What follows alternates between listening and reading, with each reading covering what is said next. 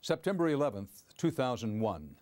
The sky over New York that morning was crystal clear. In a matter of minutes, the city would be enveloped in a cloud of terror on what would become one of the darkest days in the history of the United States. Foreign-born terrorists bent on the murder of Americans and the destruction of the country hijacked 4 U.S. commercial jetliners and turned them into weapons of mass destruction, taking down the Twin Towers of the World Trade Center and tearing open the Pentagon. More than 3,000 innocent people were killed, many others wounded. This is the story of the attack on America, the horror, and the heroes.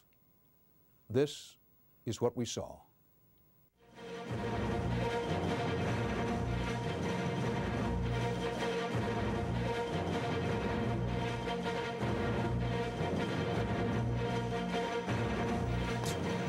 It's 8:52 here in New York. I'm Bryant Gumbel. We understand that there has been a plane crash on the southern tip of Manhattan. You're looking at the World Trade Center. We understand that a plane has crashed into the World Trade Center. We don't know anything more than that. We don't know if it was a commercial aircraft.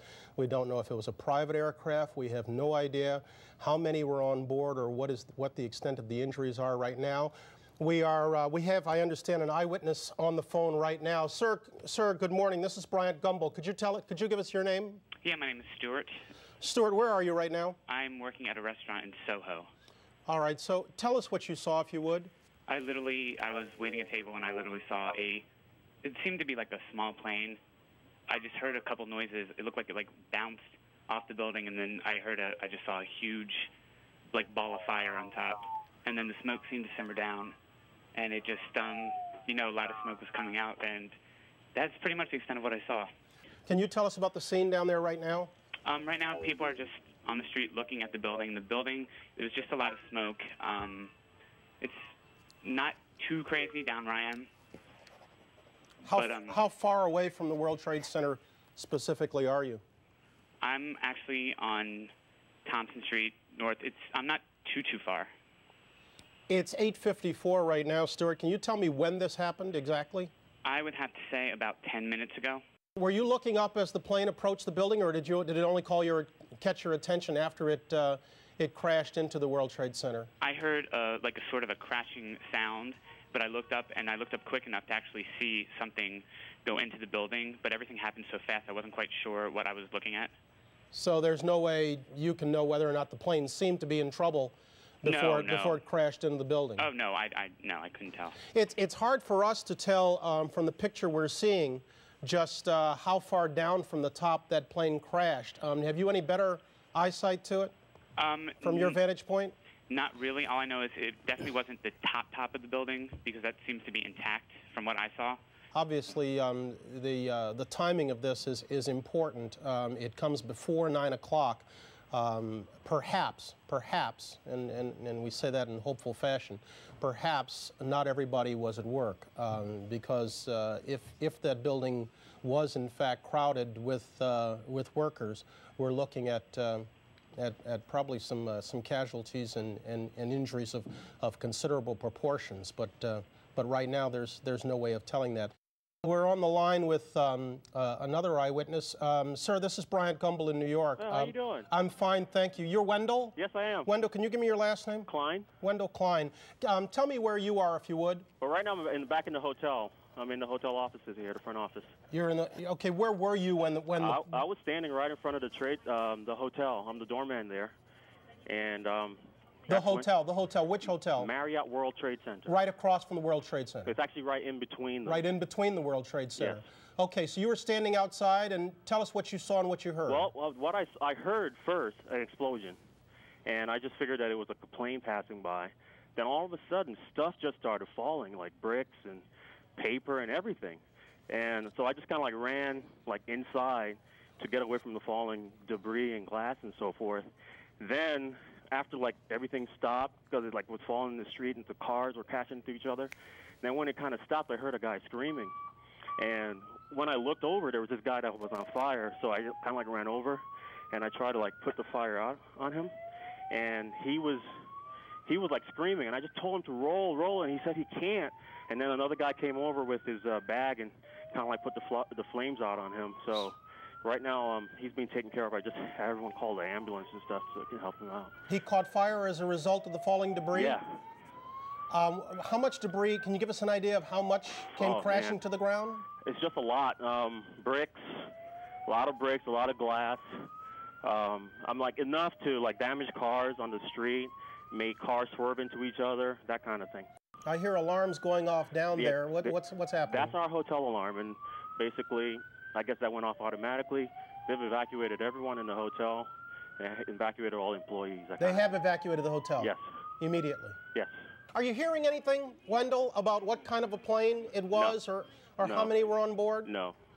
All right. Mr. Klein, thank you very much, sir. I understand Teresa Renault is with us right now. Ms. Renault, good morning. Good morning. How are you? This is Bryant Gumbel. I'm down on 59th and 5th. Where are you? I am in Chelsea, and we are at 8th and 16th.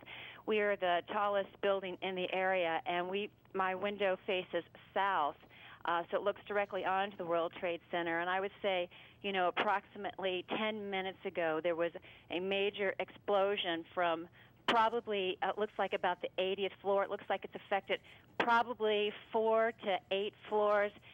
Major flames are coming out of the, the north side and also the east side of the building, yes.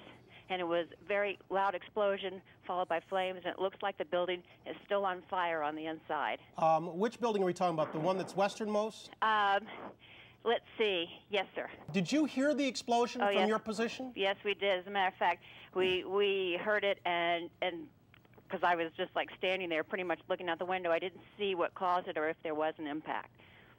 So you have no idea right now? Oh, there's another one. Another plane just hit. Right. Oh, my God. Another plane has just hit. It hit another building. Flew right into the middle of it. Explosion. My God, it's right in the middle of the building. This one into the east tower? Yes. Yes. Right in the middle of the building. And right now, that was definitely looked like it was on purpose. You saw a plane? Yes, I just saw a plane go into the building. Why do you say that was definitely on purpose? Because it just flew straight into it. Looks like it's about, I would say 15 floors lower than the first building, and there's now flames coming out of that building as well. They're both completely on fire. Now, Teresa, hang on with us 1 second. We're going to re-rack the tape of when we were talking to you to see if we can tell. Okay. We can't see anything. We can't see a second plane in the picture. There we see the explosion. 2 commercial jetliners turned into missiles, blast through the twin towers of the World Trade Center, 17 minutes apart. It is clear now, this was no accident. America is under attack. Minutes later, the terrorist hijackers strike again at the very heart of America's military might. Oh my goodness. Oh my goodness. We're looking at a live picture from Washington, and there is smoke pouring out of the Pentagon. It would appear that there has been another major explosion, this one in the nation's capital. You are looking at a scene of apparent blast aftermath. There is smoke in the air over the Pentagon. We don't know whether this is the result of a bomb or whether it is yet another aircraft that has targeted a symbol of the United States power, but there is smoke pouring out of the Pentagon.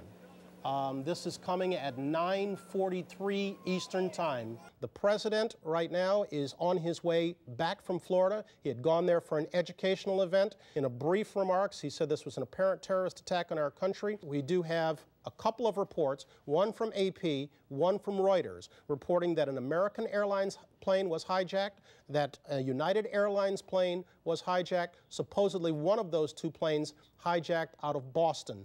At this point, the Pentagon, the White House, the Capitol, and the Treasury have been evacuated in Washington. In New York, all airports, tunnels, and bridges have been closed, and in Chicago, the Sears Tower has been evacuated.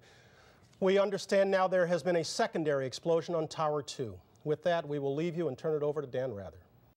This is CBS News continuing live coverage of the apparent terrorist attacks today here in New York City and in Washington, D.C. It's important to say these things at the very beginning. There is much that is not known about what is happening. The second thing is that the word from almost everybody who's trying to deal with the situation, the word of the day is steady. Steady. Yes, there have been some terrible things happening, but until and unless we know the facts, it's very difficult to draw many conclusions. But there'll be rumors all day, and we're going to try to separate the rumors from the facts. CBS News veteran correspondent Harold Dow is on the telephone now from a section of the city where these twin towers are in flames and smoke. Harold, if you hear us, come in. Yeah, I arrived on the scene about an hour and a half ago, and believe it or not, there was another major explosion. The building itself, literally the top of it, came down, sending smoke and debris everywhere. I had to do all I could to run to get away from all the debris. Me and a number of other people here are trapped in the subway here in a shoe store, actually trying to get away from most of the debris. It's just an incredible sight. They had a lot of emergency workers around the building, and of course everybody's hoping that these people were able to get out of there without being injured. But it is a surreal and devastating scene over here, something like I've never seen before. Harold, exactly where are you in filing this report? Dan, I'm at a subway station. I just ran down the stairs. I didn't even look at it. It's right around the corner from the World Trade Center, and I'm kind of waiting for that smoke and debris to blow away to go back upstairs.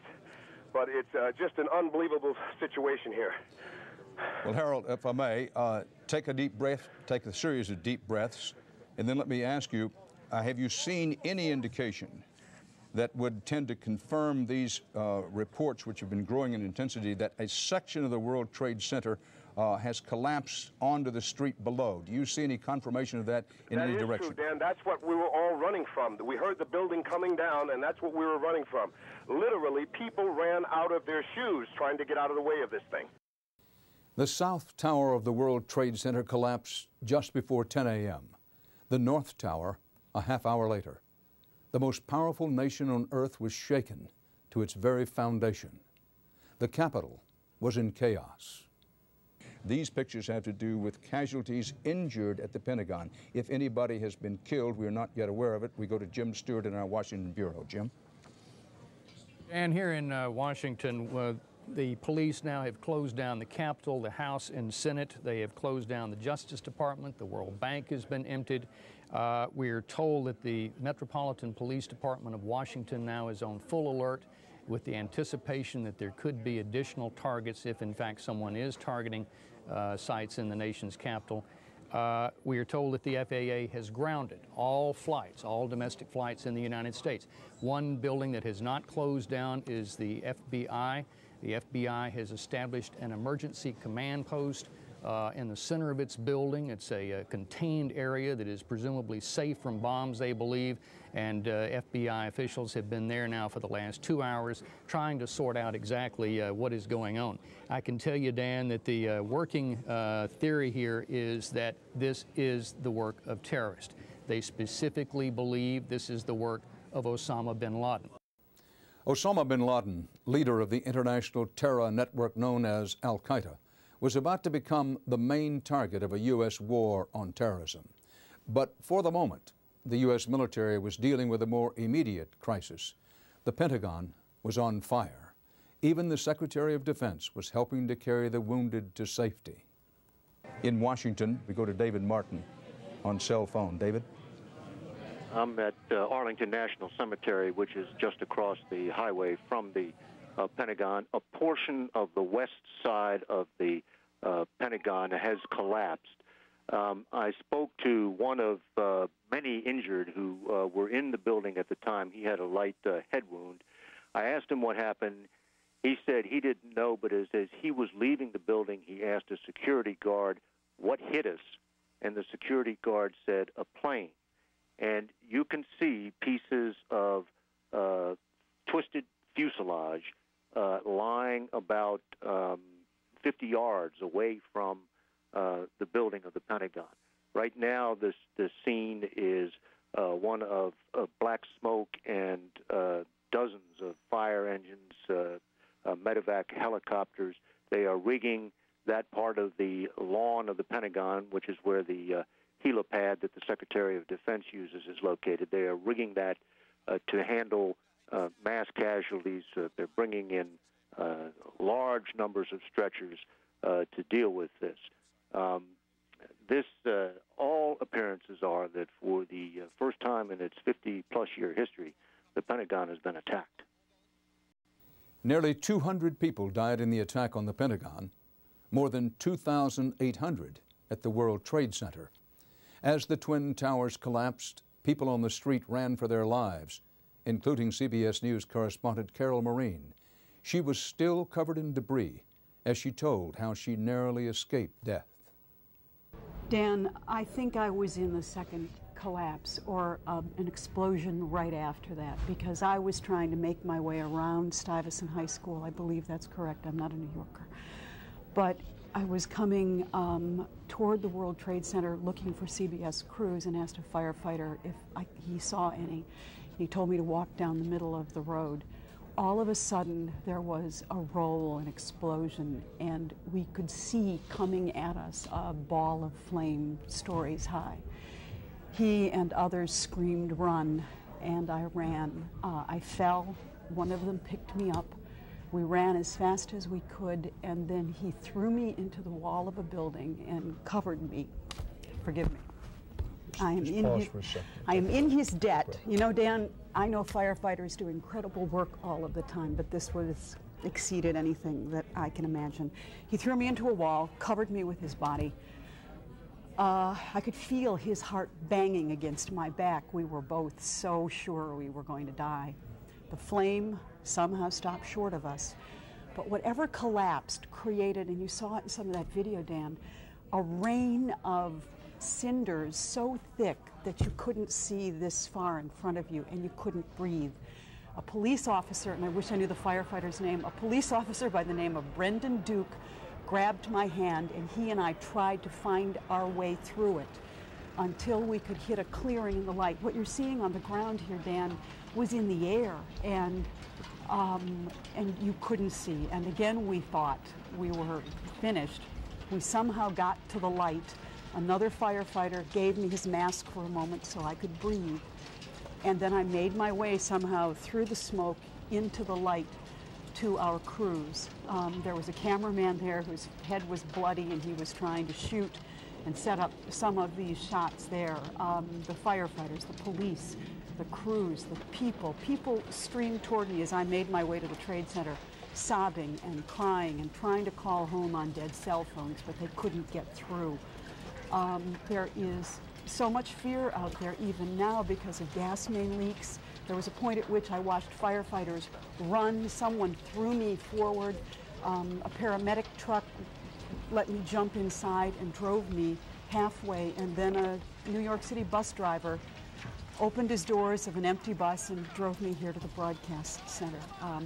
To all of them, I mean, citizens of New York and have remained amazingly calm but deeply frightened. No one knew if or when terrorists would strike again, or where. Immediate steps were taken to preserve the continuity of the U.S. government.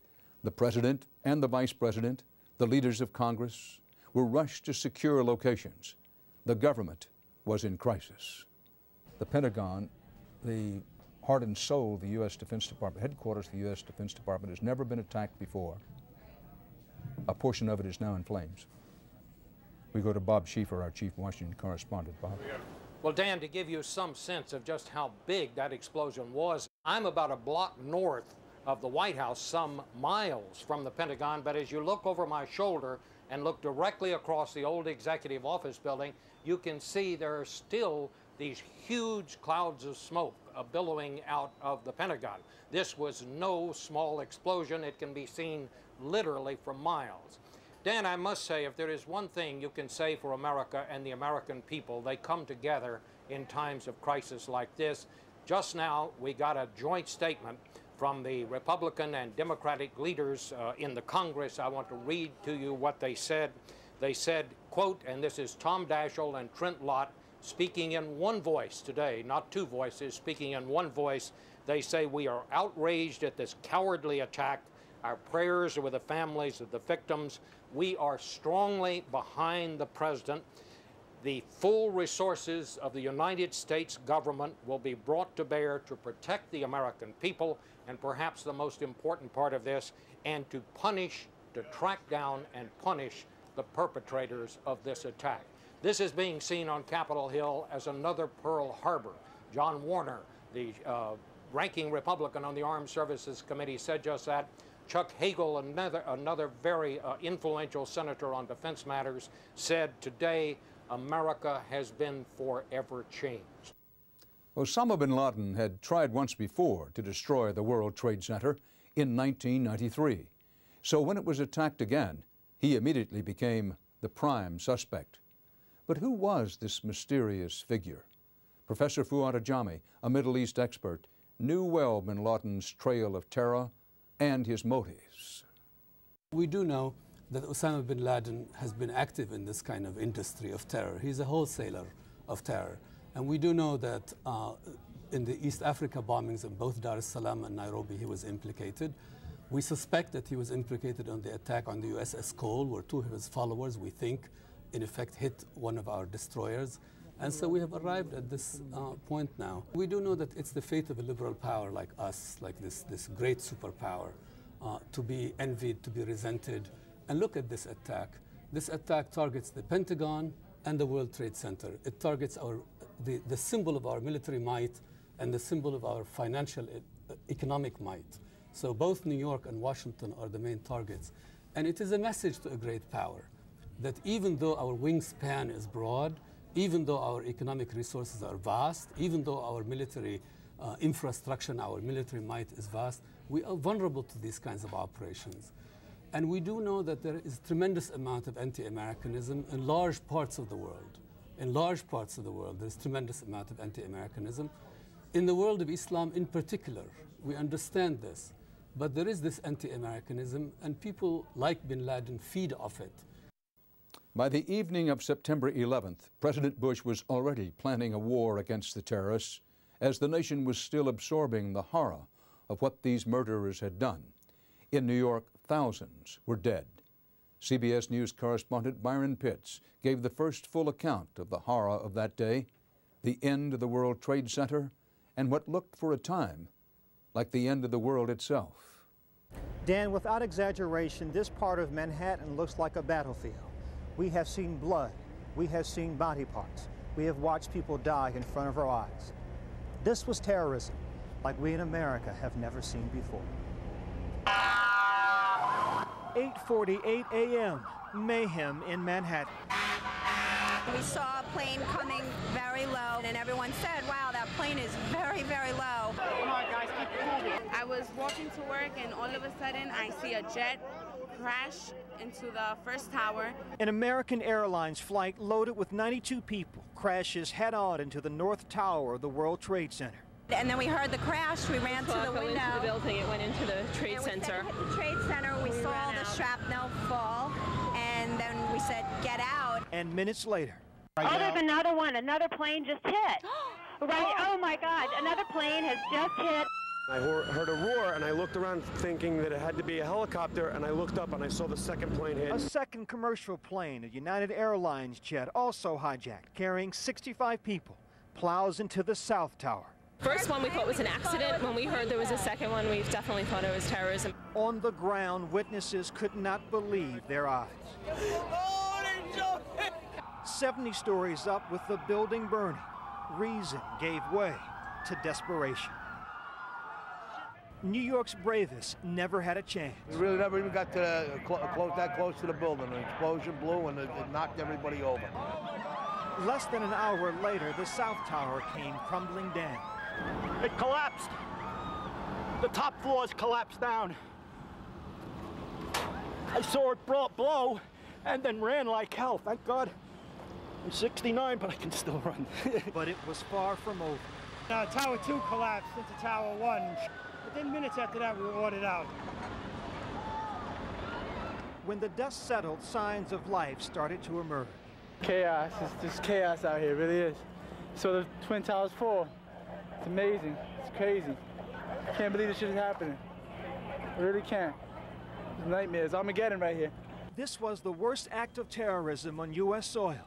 but not the first attack on the World Trade Center. 8 years ago, terrorists set off bombs in the basement in an effort to take down the two towers. They failed. Today, mission accomplished.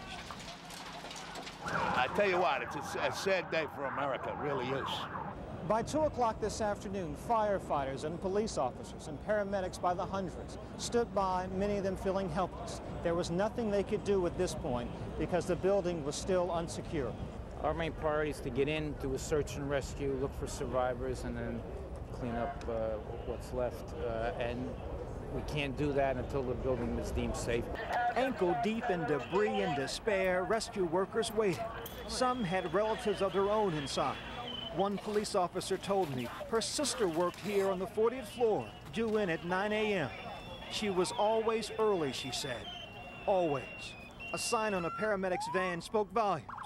We're going to do the best that we can to get people out of there, get into the hospital, get back in line, go back out there and do it again. New York Port Authority Police Chief William Hall choked back tears. For him, this was no longer just work.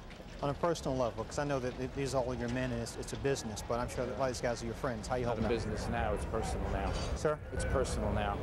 We have to get them. Back live, we have had little relief here. Take a look at this. About an hour ago, World Trade Center building number 7 collapsed. A 42-story building, weakened by the devastation that had occurred earlier today. No word of any casualties in the building. It was the one calamity that was not a surprise. Police had evacuated the area hours ago. Fearful building number 7 would indeed fall down. This morning when the first tower collapsed, I was standing about 3 blocks away with CBS News correspondent Mika Brzezinski. As the fireball rolled toward us, Mika grabbed her shoes, I grabbed her hand, and we ran like hell. Thousands did. Dan, except for a few sirens, I have never heard New York City this quiet. Graveyard quiet. It is September 12th, 24 hours since the terrorist attack on America. In New York, the desperate search for survivors goes on. But reality is quickly sinking in. How could anyone be alive in that burning pile, under tons of shattered concrete and twisted steel? It was now called Ground Zero, and CBS News correspondent Scott Pelley was there.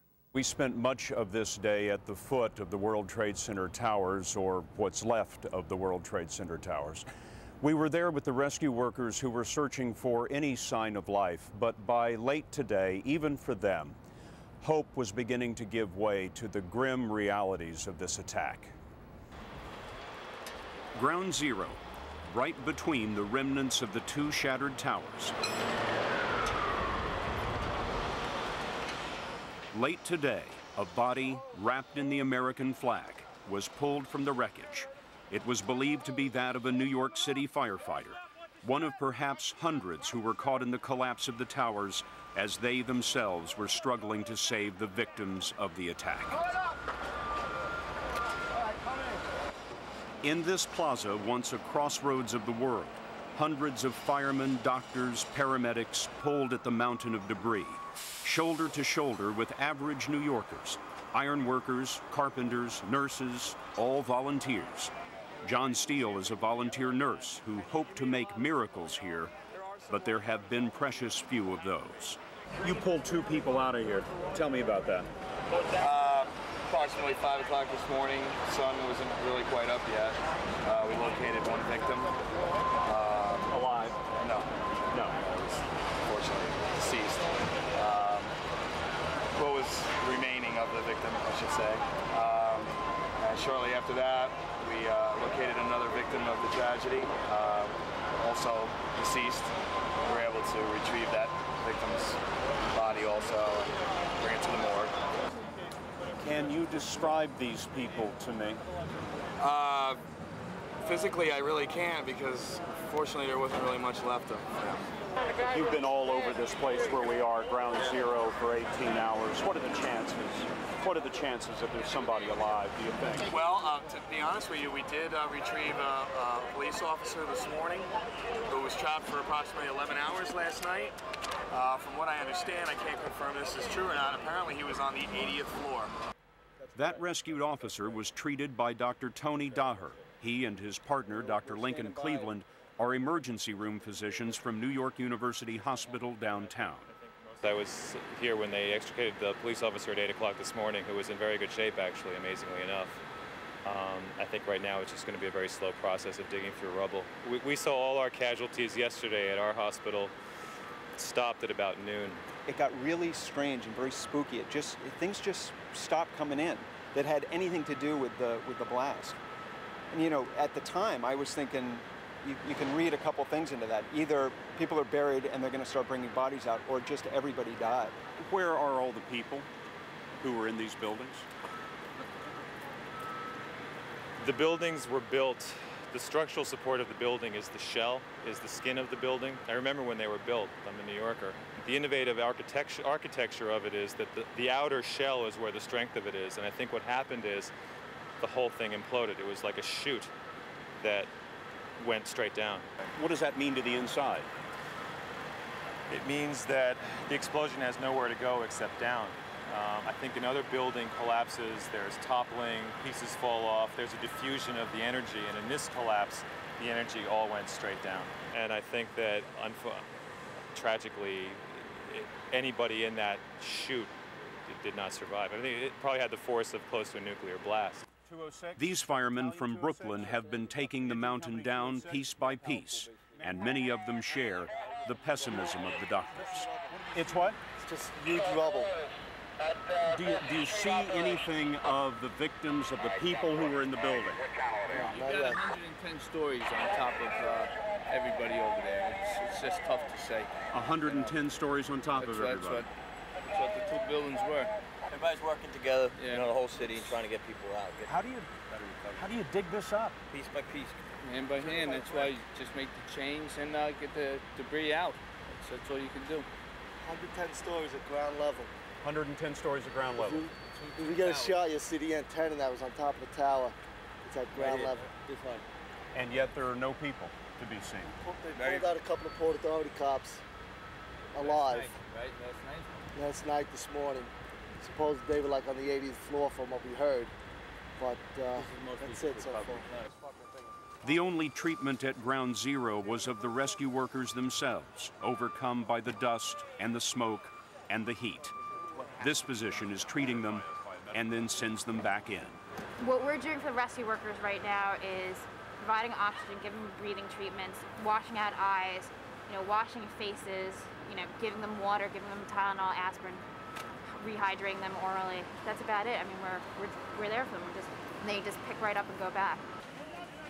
The volunteers come from throughout the region. You look exhausted. It's a lot of work up there. Have you been able to pull anybody out of there?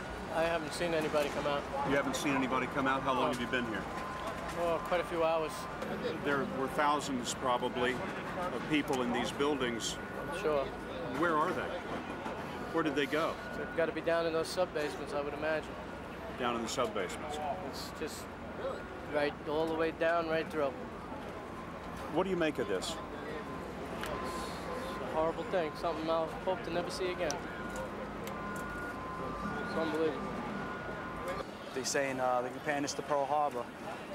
Pearl Harbor, at least they could defend themselves. These were helpless people, wives, women, children, and it was just uncalled for. This is the center of the rescue effort. Behind me, you can see what's left of one of the 110-story Twin Towers.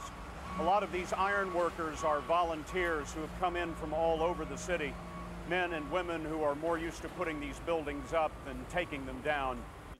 Fred Clark has done both here. As a carpenter, he helped build the towers 30 years ago. Now, he's working on the mountain of debris. You would never believe that it's gone. I mean, I look at it, I've never seen anything. I was in Vietnam, I've never seen anything like this. Nothing like this to compare to this. What do you see now? what I see now is heartbreaking, and I'm hopeful now. I'm here with the rest of a lot of volunteers from my local, just hopefully to find somebody still alive amongst this. But as I say, the longer the time takes to get to it, I'm sure the less the chances are that anyone will be alive. But it's horrifying. It's horrifying. That has become painfully clear to many doctors who have been here from the start. You were here last night. What did you see then?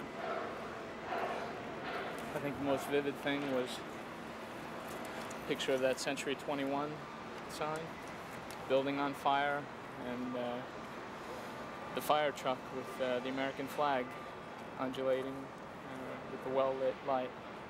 And I think that said it all. You know, Doctor, it seems to me that it must be very frustrating to be a physician and to have really so few patients to treat here.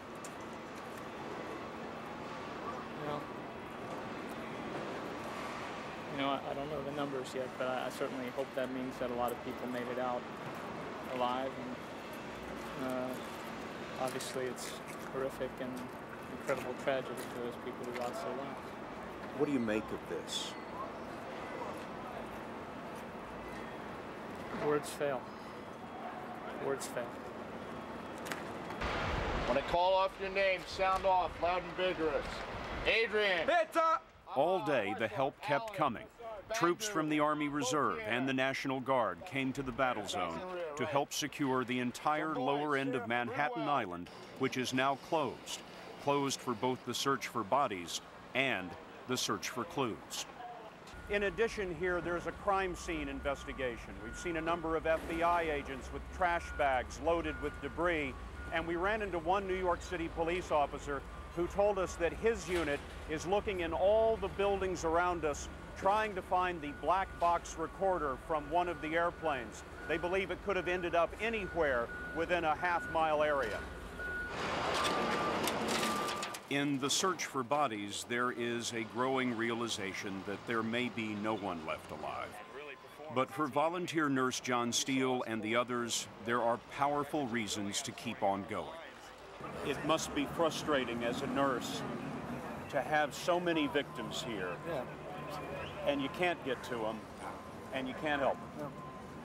No, I think at this point, when in that kind of situation, the best thing that we can do is to try to do the right thing for the remainder of the family. Try to locate their loved ones, properly identify them, and hopefully give them something to have a closure with, to put this into perspective. For a moment of perspective, look at the Trade Center towers before the attack. Tower number 1 held a 300-foot mast used for television transmitters. Firefighters believe this is the tip of that mast today, standing upright but at ground level. By late afternoon, a fireman carried an American flag to the mast and raised it. Fellow firefighters wept as the stars and stripes flew in the smoke-filled sky and remained above them as they worked into twilight's last gleaming. The terrorists who set out to destroy America failed miserably. In fact, after September 11th, the nation was more united than ever. Americans were proud and patriotic and anxious to let the rest of the world know it. Across the nation, flags have been flying off the shelves. I've probably gone to 8 or 9 places. There are no flags. Walmart sold 200,000 yesterday and put more on order today. This is probably the most direct way for the common citizen to go show his support. I knew some people on those planes, and I feel like I have to do something. Ever since the disaster, a wave of patriotism has been spreading across America. America is united. We are strong. We are stronger than ever. From blood drives to passing out freedom ribbons. If it's anything red, white, and blue, it's going to sell. At times like this, it's what we do in America. We, the people, pull together, and united we stand. We cease to be New Yorkers and Texans and become Americans really, really quick when the need is there. The first question comes up. At this New Orleans Army recruiting office and others, the young and the brave are preparing to defend the land of the free. I have confidence that our government will take the necessary action to see that justice is done. You want to be a part of that? Yes, sir. This country has to take care of itself. Nobody else is going to. That attitude has helped to more than double sales at B&S Guns and other shops since Tuesday's attack. This gun has no safety at all. Why are people coming in, do you think? The first day they were buying ammunition, and now they're beginning to buy defense guns of their own. They don't know how far this goes. For this man, it only goes as far as trying to vent his frustration out at a paper target. I've been antsy. I've run every emotion there is since Tuesday, and I thought, well, this is something I can do that's harmless. Across the country, from dusk to dawn, young and old, the emotions have run the gambit. These terrorists did what no politician, no speaker, nothing else, no one else could do, and that is bring Americans together. But the sentiment and the symbol are the same. Maureen Maher, CBS News, Dallas. September 14th, rescue and recovery operations were proceeding at the World Trade Center site and at the Pentagon. The Bush administration was making plans for a war on terrorism. But for a moment, the nation paused to remember the victims. Americans were united via television for a national prayer service, with the president playing the role of comforter-in-chief. In the majestic National Cathedral in Washington, President Bush today expressed the grief and anguish of a nation stunned by this week's horrific attacks. Just 3 days removed from these events, Americans do not yet have the distance of history, but our responsibility to history is already clear: to answer these attacks and rid the world of evil. The event brought together past presidents, presidential aspirants, and members of Congress.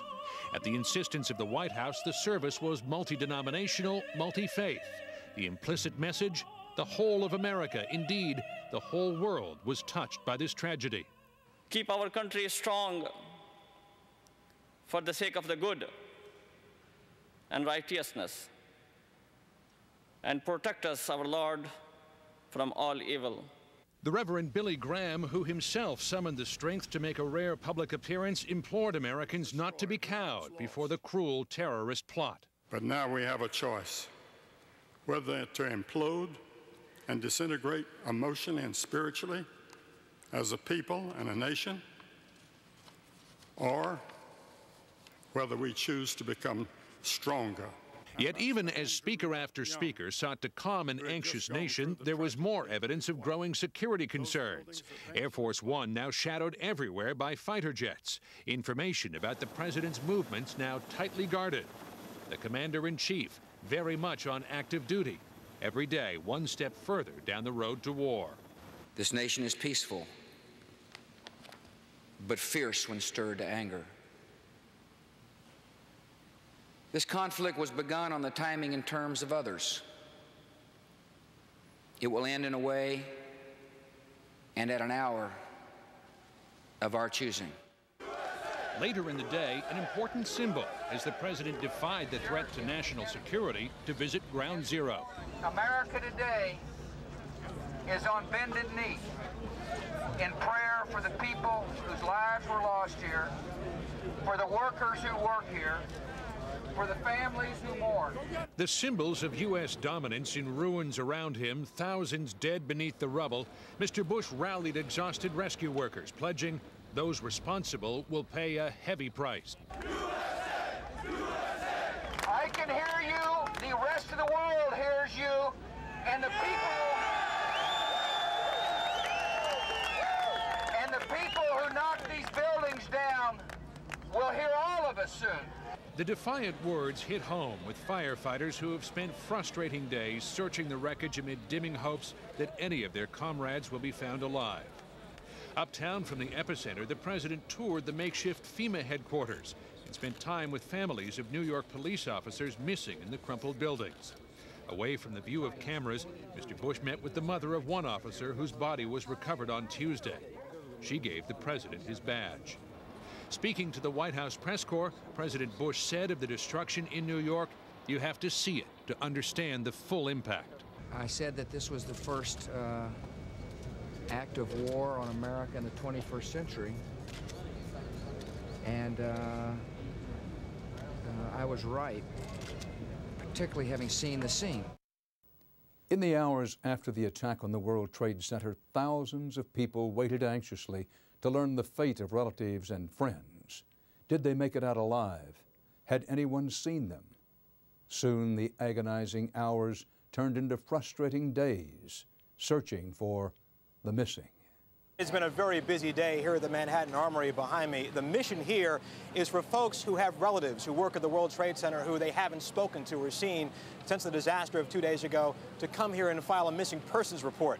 Police want to match some of the names with some faces of folks who are being treated perhaps in area hospitals but who have yet to be identified. For many who came here today, it was yet another unreal, frustrating day. They began lining up early, armed with pictures, medical records, and lots of hope. We're not going to give up. We know she's on the list, so see somebody that looks like her. We're keeping our faith. And Jennifer loves you. We're all waiting for you. After standing in line for hours, they were interviewed in private by New York police detectives and counselors. Many left photos of their loved ones on telephone poles and mailboxes, hoping someone would see them and call. Last night, I couldn't sleep. I had to go break in his apartment and get the phone number, call all his family from here to Africa, and everybody been calling me all night last night. If anyone has any idea if they've seen him or knows where he is, to call us. He's got two little babies.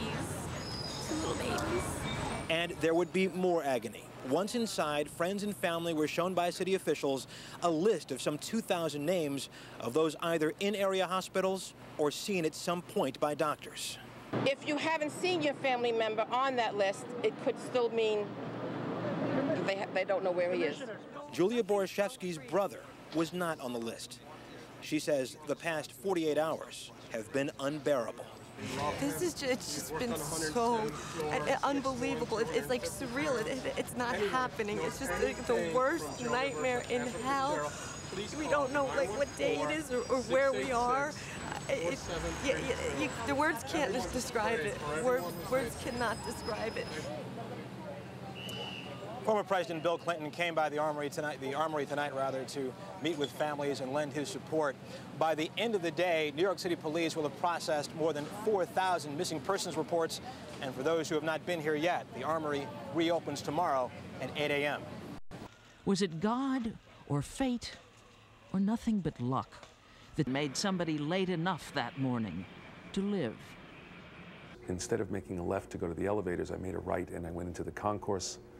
And I went to an optometrist shop, and I was being fitted for reading glasses. I needed new glasses.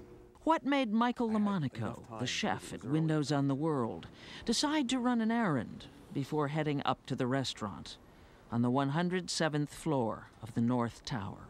And when I got out to the street, I knew something terrible had happened. I thought my people. I mean, I thought all my people. Day or night, 7 days a week, there was never a time when his people were not there. I saw a fireball of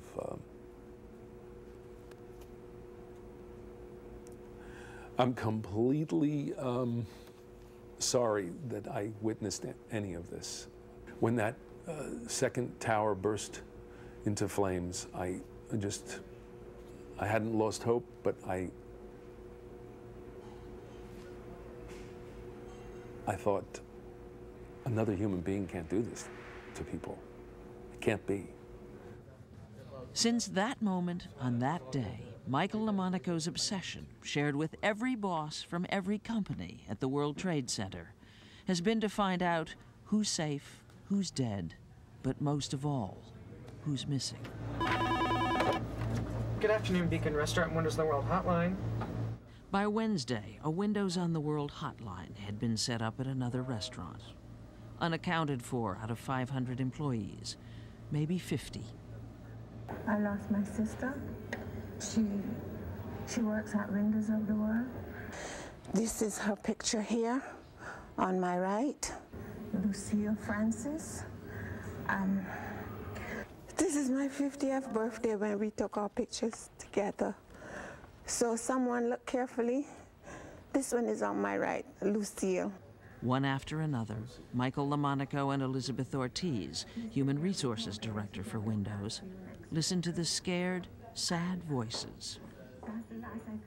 You've got this list. On this list, it's missing, missing, missing, missing. It's a really grim experience.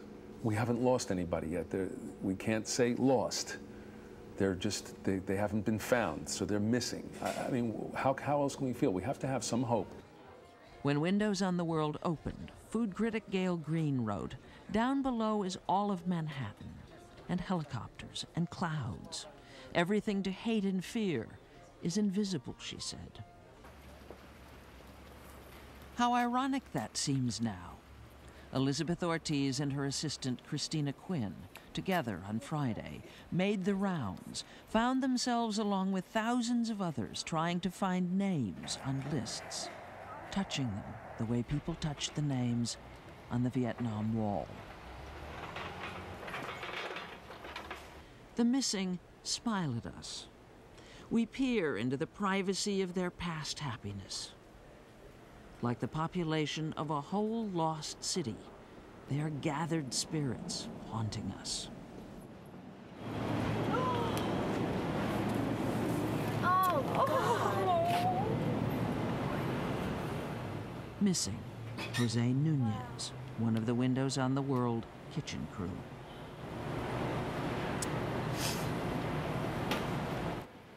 At the end of the day, Elizabeth and Christina have learned that one man is dead, not missing. That's all. They have no news for the family of assistant pastry chef Norberto Hernandez. For one heartbreaking night, they thought he was in a hospital in New Jersey. Once we got there, it was the wrong person. It was by somebody by the name of Greg Hernandez. It wasn't him, so... Ron Hernandez. Yes. So they continue to look. They pray, as thousands of other families pray, that their loved ones will be found alive, not here. We see the bucket brigades, the rubble mountains.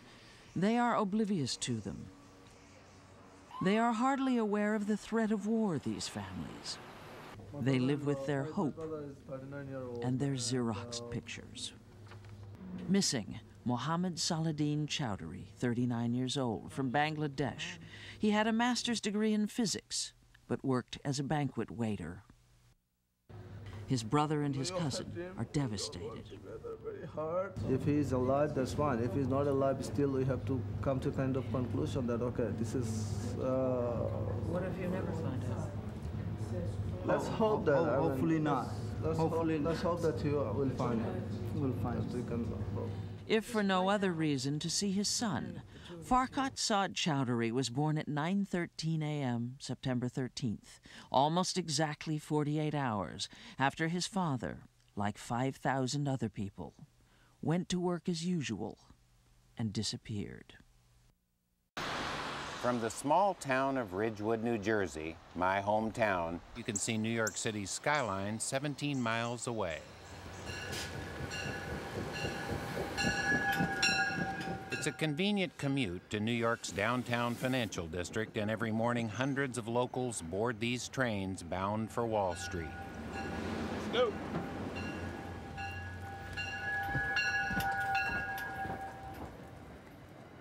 Tuesday, many of them did not come home. At least 12 of our Ridgewood neighbors, and possibly many more, are still missing in the World Trade Center rubble. Hundreds narrowly escaped with their lives.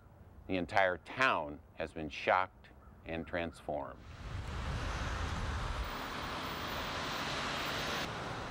Flags fly at half-mast, and they fly everywhere. The Overlook, once a place of beauty and romance, has been turned into a memorial. Everyone in town wants to do something to help. Please help. Stop to support our country. And we thought 25 Children canvass the neighborhoods for donations for the rescue workers. The town's Red Cross office is abuzz. Volunteers load supply trucks and answer thousands of calls. But we really appreciate you calling the Red Cross. People feel in such an intense, overwhelming need to do something. They want to be there. They want to help try and find somebody. They want to pull away the concrete and the glass. I mean, these people, they don't ask, would it be risky? This past week, what will be a sad season of memorial services began.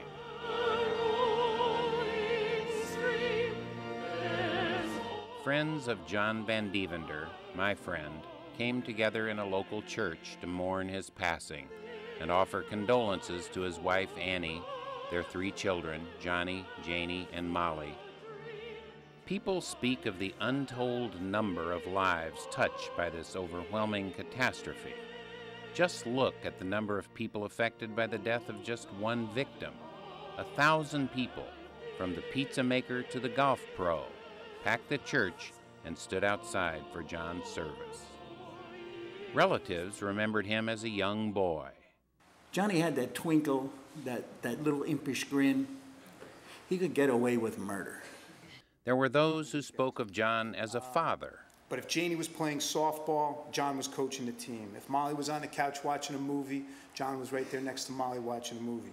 Johnny was playing junior football, John ends up being president of the junior football program. They also remembered him as a friend. When I had a baby, he was the one who took me out for a cigar and a beer. When I was down, he always knew how to pick me up. Johnny Van was truly larger than life. And they remembered him as a neighbor. I know you're listening, John, so I want you to know that I view this as a temporary relocation, for I know one day we will be neighbors again. Friends pledged to stand by John's family. Johnny, Janie, and Molly, while none of us will ever be able to replace your father, we want you to know that between your uncles and each of us, you'll have a lot of eyes on you and a lot of concerned and helping hands available each and every day. And we love you guys. There were tears and laughter. Reverence and irreverence. He would show up at Ridgewood Country Club in his 1990, whatever that thing was, green minivan with the bumper falling off, no brakes, no air conditioning. It was filled with newspapers and all kinds of debris. And he'd kid the valets how he knew they were all fighting over who's going to get to park his car. Look at all the lives just one victim touched. When I or any other kid was around him, I could always act like a kid.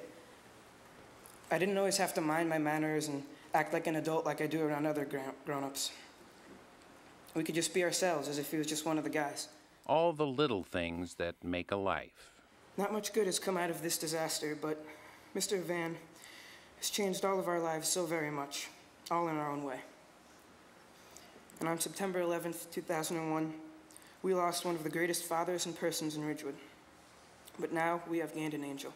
John's niece, Ashley. When I found out in school that the World Trade Center had been bombed, I called my aunt, and she said, Ashley, he's gonna be okay. And even though he's not here with us today, I know he's okay. And we're all gonna be okay. John has come home to Ridgewood. He was found and identified by an inscription on his wedding band, one of fewer than 200 victims identified of the more than 6,000 still missing.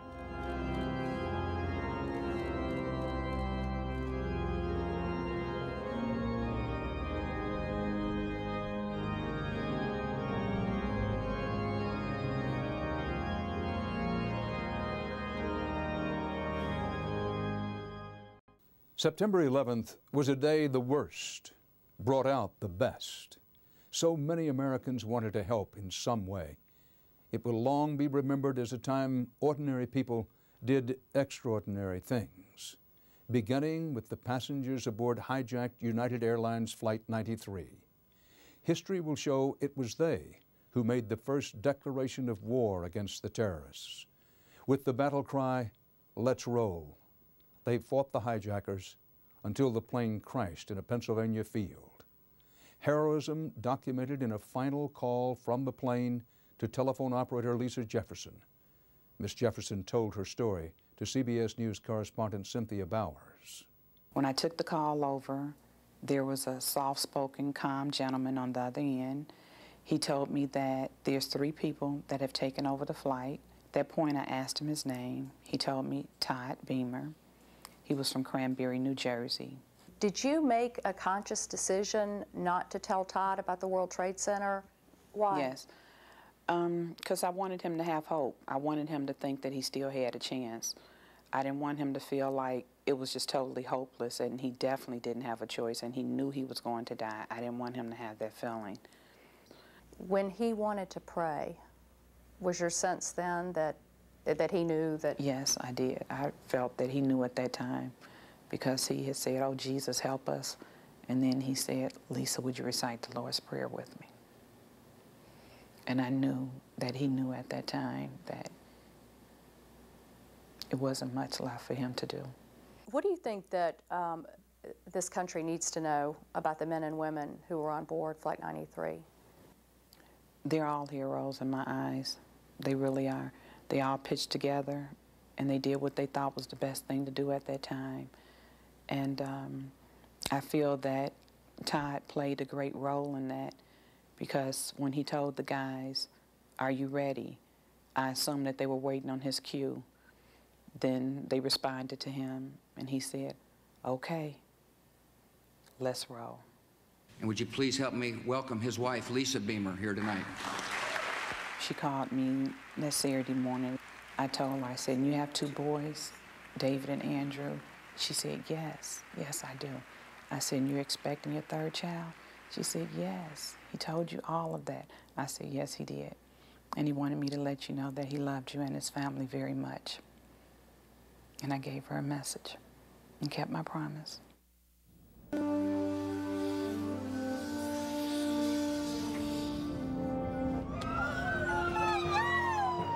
The end of Flight 11 was the beginning of the terror for so many others. I was on the 81st floor. Tell me what you saw and heard. I had 40 people in there, just an explosion.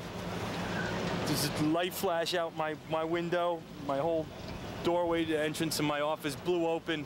Michael Benfante works for Network Plus, a communications firm.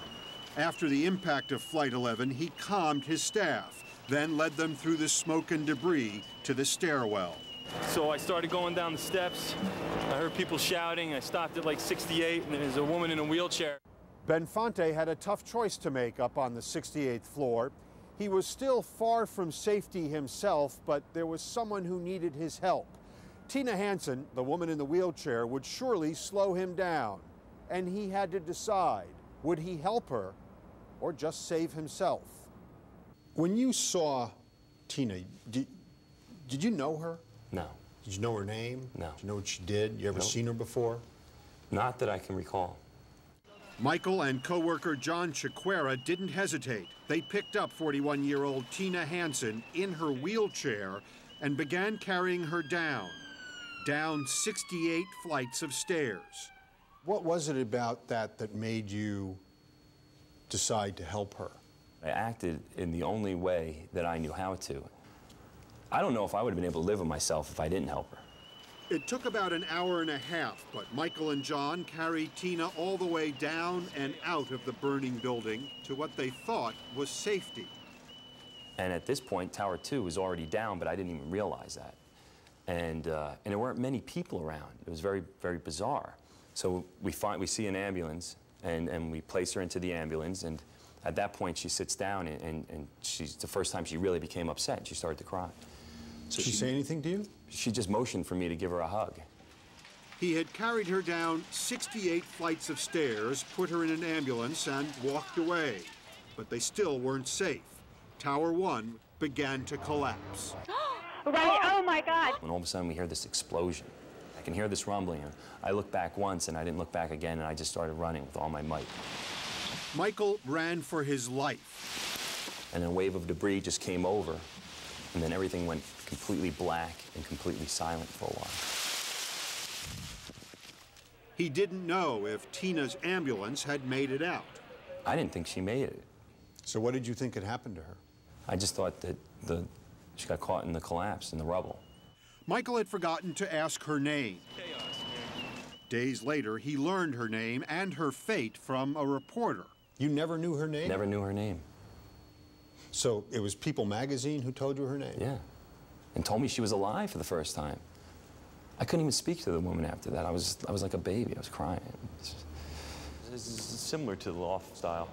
Now, Michael is looking for a new office. Yeah, I don't think we want to go any larger than this. He and Tina talk several times a week. He's a selfless man. He thinks about other people. This week, Tina is back at work, and she's healthy, thanks to Michael. I'm really glad to know him. You know, I'm glad that he was there. Elected officials are often judged by how well they perform in their first 100 days in office. Rudolph Giuliani may well be judged by his final 100 days as mayor of the city of New York, at a time when the people of the city needed reassurance and a beacon to lead the way. They found both in a man who became known as America's mayor. For every single person touched by this unthinkable tragedy, there's been one man who, above all others, has been the beacon holding this city together and leading it forward. He's the mayor of New York City, Rudy Giuliani. This is a better city now than it was before the attack took place, in terms of its spirituality and its understanding of what it means to be an American, its understanding of unity. We spoke with Mayor Rudolph Giuliani, the ultimate general, in his emergency command center in New York City. You know, having gone through this experience back on the 11th, and then having gone through the experience with cancer the year before that, I kind of have a philosophy that goes something like this. Every day, you never know. You don't know what's going to happen to you. So you might as well take advantage of life, not go hide somewhere. We're going to take airplanes when we're supposed to for business or pleasure. We're going to go to public events, and we're going to do the things that we normally would do. The best way to get your children to stop being afraid is to stop being afraid yourself. Mayor, what do we tell the children? I think we hug them a lot. I think we let them know that we're there for them. You got to talk about it. Whether you talk about it with friends, whether you talk about it with your children, you got to get it out. You got to talk about it, and children need that, and some of them need it professionally. I'm interested to know how you're doing. I'm doing okay. You know, at some point, I'm going to have to just go off by myself and reflect on all the people that I've known that I've lost. And there's a whole personal part to what happened at the World Trade Center that I just haven't had the time to think about too much, because I need to focus on the things I need to do to keep the city together and moving the city together. But every once in a while at the funerals, and I realize how many friends I lost or are missing. And have you had time to grieve? Only intermittently. I had to go to a funeral service, and then after the funeral service, I went into a bathroom by myself, just locked the door, and just cried for about 4 or 5 minutes. I want to shift gears for a moment. Tell me, what is your philosophy of leadership? So many people are admiring your leadership just now. I think that you have to, I think there are a couple of things. You have to lead by example, and you have to be honest. You got to be willing to work as hard as the people that you're asking to work with you, and not be removed from them. I'm here on behalf of a very grateful and very admiring city to tell each and every one of you how proud we are of you, and saying how proud we are of the innocent men and women who are going about their lives seeking their part of the American dream when their lives were cut short by the act of cowardly terrorists, and how proud we are of all of you who have come here to rescue them and return as many of them as we can to their loved ones. What about those who say, and there are plenty of people, whether they voice it or not, are saying, I fear a second strike, they'll come again. And for me personally, this person would say, that's a realistic fear. It is a realistic fear, but you got to overcome it. Every precaution is being taken that can be taken in a free society. There are no guarantees, and now we have to go about leading our lives. Right now, things are very safe. People should go to a restaurant, go to the movies, go to plays, enjoy ball games, play with your kids, use the parks, and that's starting to happen. We're back to about 85% the way we measure it, maybe even 90%. When I was down at City Hall this morning, walking around, there were a tremendous number of people from different parts of the country who said they came here because they heard that I asked them to come. And I was very, very happy about that. People from Tennessee, Seattle, Los Angeles, and a lot of people from Oregon who have come in as part of a large group from the state of Oregon to show their support for New York. Mayor, no doubt there'll be commissions and there'll be a procedure for deciding what happens in Lower Manhattan, what's rebuilt, what isn't, how it's rebuilt, and so forth. I want to get a sense of what's inside you. Do you find yourself saying, I hope we rebuild the Twin Towers, or not? The most important thing to focus on is the appropriate memorial.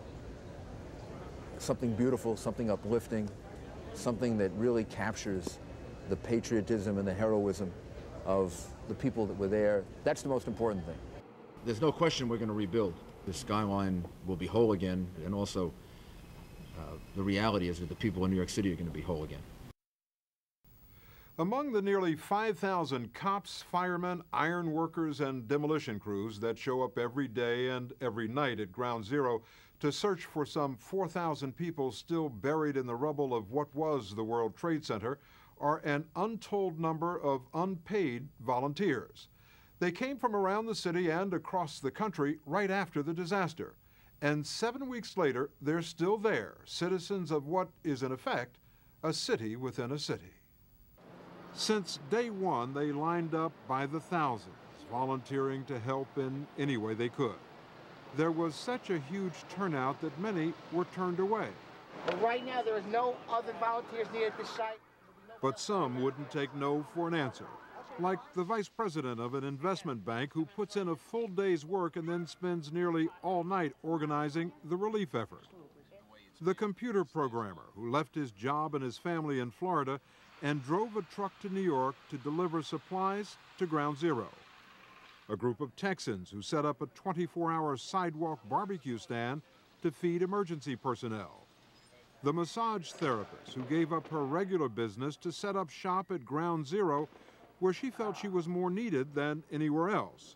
And a food caterer who left his paying job to volunteer in the rescue effort. I had to get involved. Really, nothing else mattered. I called my job and basically told them that I had something that I had to do, and that would be involved in search and rescue. His name is Sam Carl, and he was one of the first to pull bodies out of the wreckage. I was usually on my stomach digging through the holes.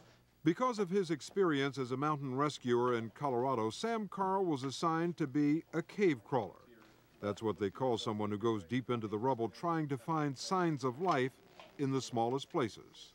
Day in and day out, it's very difficult when you're not given that satisfaction of seeing somebody, climb out with you.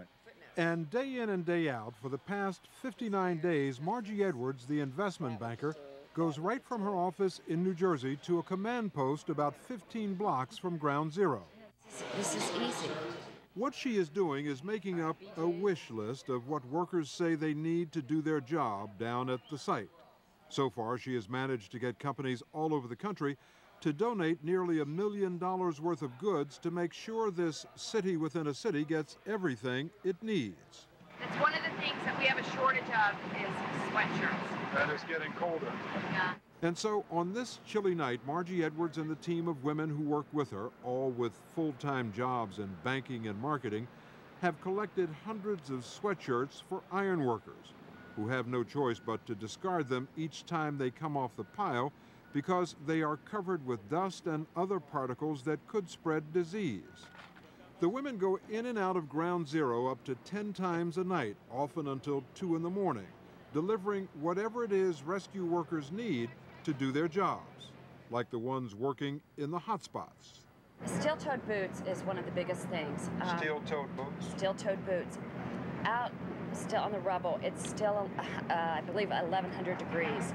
The guys' boots just melt within a few hours, and they're burning their feet. Right next to that burning pile of rubble is a sort of general store stocked with goggles, socks, gloves, drinks, snacks, and chocolate. Everything free for the taking. Man, what do you need, man? I just wanted to get some hand wipes. Some what? Hand wipes. All right. So you got hand wipes too, huh? Got everything you want. We got everything. Thank God they're here. And for people like this who are volunteering, what does that mean for the guys who are down here working? I give them more credit than the guys that are up on the iron doing the actual work. How's that? Bottom line that you decided. They're looking out for you. Yeah, be out here volunteering, not getting paid. That's a lot of credit. So you're doing a full-time job, and then this is another full-time job. Yes. How many hours a day do you put in? 16, 17 hours. So you've been doing this for over a month now. How long can you continue? As long as it takes. As long as it takes. And this is pure volunteer. I mean, you're not being paid for any of this. Now, I can see the tears in your eyes. Oh, I'm sorry. It's very personal for me. My friend Todd is in there. When I come down here, I talk to him. I want him to know that I'm here with him, that he's not alone. And these girls have kept me going, as well as the police officers and everyone around. To help keep the rescue workers going, both mentally and physically, Donna DeFalco put her massage business on hold right after the attack and brought a team of massage therapists down to Ground Zero, where they worked for nearly 60 hours straight. But you never really thought about sleep because you saw these men they just didn't stop. They never stopped. And so you kind of felt like if they can do it, you really should be doing this along with them. Donna DeFalco's team has been going around the clock ever since. So far, they've given more than 1,000 back rubs to firefighters and iron workers as they come off the pile. They couldn't move. They physically couldn't move. Their muscles were so tight. And if you gave them 20 minutes, 25 minutes, they got up and they said, oh my God, I feel so much better. I can go out and do more. And they would. This is a city within a city. It's become that. And it's unbelievable to watch the connection and the way people have just pulled together. Nancy has been working at Ground Zero every night since September 11th as a volunteer for the Salvation Army. During the day, she works in the financial district. Her responsibility here is to make sure rescue workers have enough to drink so they don't get dehydrated. It's very different in here than when you go out on the outside, and a lot of the people here have expressed that it's difficult for them to take a day off, or do they feel guilty, or they want to continue to be here, and very difficult for them to get back to their life again. So this has become almost their home. And for some, it's been a return home. The Eagle has landed in New York. Mike Orsa, that computer programmer from Florida who grew up in New York, has been living in the city for the past 8 weeks, using his flatbed truck to deliver supplies to Ground Zero for the Salvation Army. I mean, you sort of get used to people who will do a couple hours of volunteer work in their neighborhood or will write a check for an organization, but you've been up here for a month. Help me understand that. It's been rewarding. You're getting something in return for this. Yeah, a great feeling of satisfaction.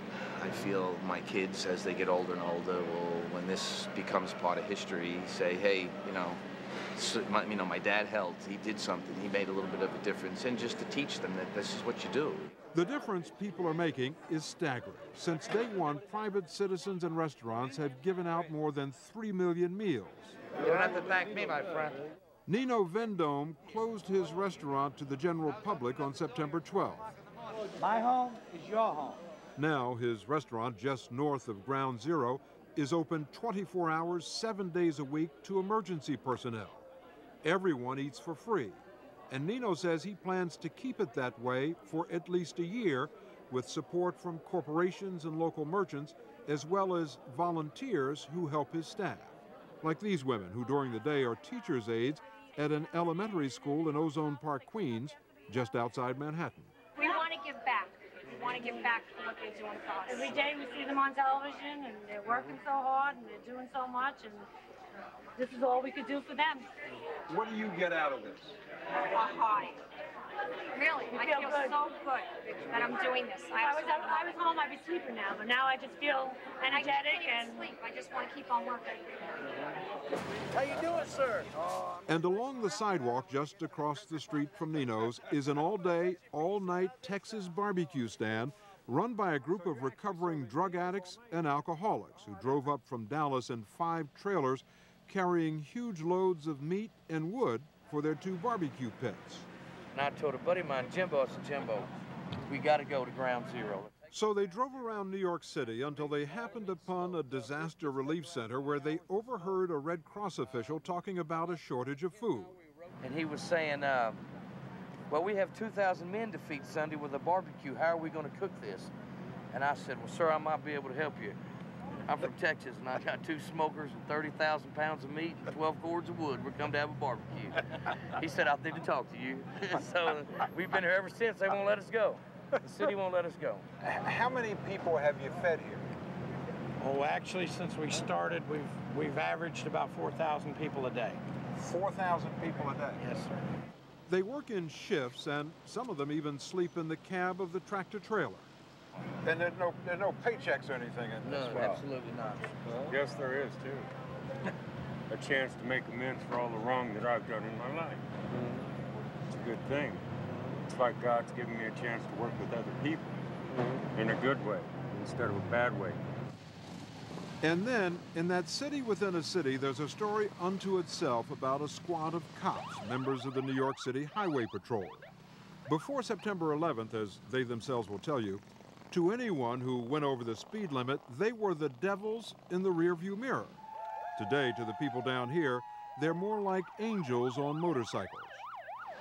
Now, whenever they go to ground zero or leave, they are cheered by another group of volunteers who've been standing on street corners nearby for almost 24 hours a day since September 11th. They're out here applauding us now. They're applauding you? It's incredible. There's crowds of people out there 3, 4, 5 o'clock in the morning cheering, waving flags, right? And that is an inspiration. That's like the best part of the day. Yeah, they really give you a boost Kind of like when you see that. After 16, 17 hours being down here. The reason for all this adulation is that these highway patrol officers have volunteered for one of the most wrenching jobs at ground zero. Whenever someone in uniform is pulled from the wreckage, a firefighter, law enforcement officer, or emergency worker, it is the job of these policemen to salute the body or body part and to provide a ceremonial escort to the city morgue for identification. They've been doing just that around the clock from day one.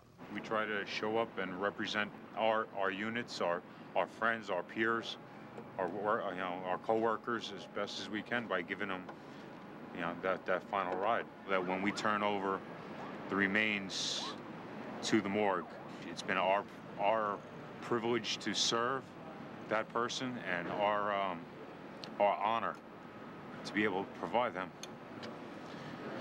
with final dignity. Thank you. How difficult is it for you guys to go down there? I mean, you don't go down there once. You've been there over and over and over. For me personally, it's been the hardest thing I've ever done. And you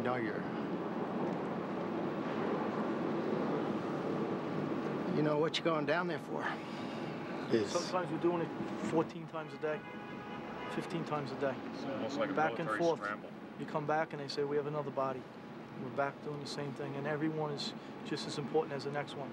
23 New York City police officers were among those killed. So far, the bodies of only 4 have been recovered. That's got to wear on you guys. Yes, it does. Sometimes I don't know how they hold up. Captain Kevin Hickey, who's been on the New York City Police Force for 32 years, runs this highway patrol unit. Do they come to you and talk about it? Yes, they do. And like I explained to them, right now, you need to be a professional, okay? There are times when you can break down, but, it happens, and I've seen it. I've seen them right into the, into the 30th Street morgue with the tears coming down their face. The officers say what gets them through is the kindness of the volunteers. You got to understand something. Before them, there was no water, there was nothing to eat, there was not a smiling face around here. And these are people that put their lives on hold, put all of their personal needs aside for us. The people here, if they've said thank you once, they've said it 1,000 times. I've never seen a people come together like has happened around here. It's been incredible. This I mean, there's no more Southern hospitality in Texas than there is in New York tonight. I'm telling you, it's awesome. Even though this is a horrific tragedy, this is New York's finest hour, and I believe that. Even as America was counting its dead, the time was coming to get on with life. In the days after September 11th, the President of the United States, the Mayor of New York, urged people to resume their normal routines, go to theaters and ball games again, go back to work, and many did. But for some, it was hardly business as usual. There was nothing random about the acts of terrorism against the World Trade Center. The Twin Towers were not just symbols of American finance. The people who worked there were at the very heart of it, like the small investment banking firm of Sandler O'Neill. Its headquarters were on the 104th floor of Tower 2, but its roots were in the very heart of America. Its business was providing financial expertise and services to small and medium-sized banks and savings and loans all across the country. They had friends in places like Wayne, New Jersey, Sioux City, Iowa, and Santa Barbara, California. Of Sandler O'Neill's 171 employees, 83 reported for work at the World Trade Center on the morning of September 11th. Only 17 made it out alive.